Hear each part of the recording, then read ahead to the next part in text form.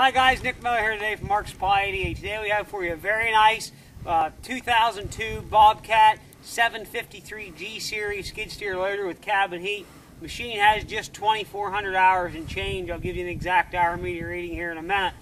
This machine, they're very hard to find, these 753Gs. This is an all original. This is an aerosol overhaul. We're going to start right back in the engine compartment.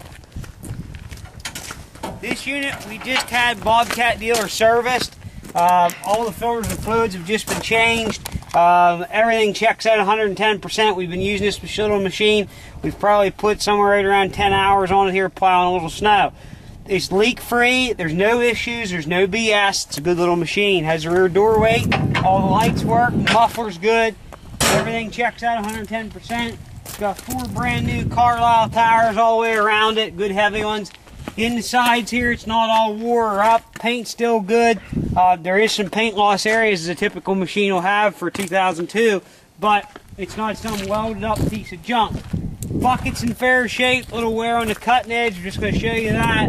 Auxiliary hydraulics, got a good cab door here. Wiper blade. Matter of fact, cab door is almost brand new. Quick attach is good and tight. We checked it all out, put a shim kit in it, everything there is good. Seat's good, G-Series style suspension seat. All the lights work again. The boom is not welded or cracked or busted up. I'll get you the current hour meter reading here. 2476, cab heat, everything on it you want here. I'm going to go ahead and fire this thing up, run it around, show it does everything it's supposed to do.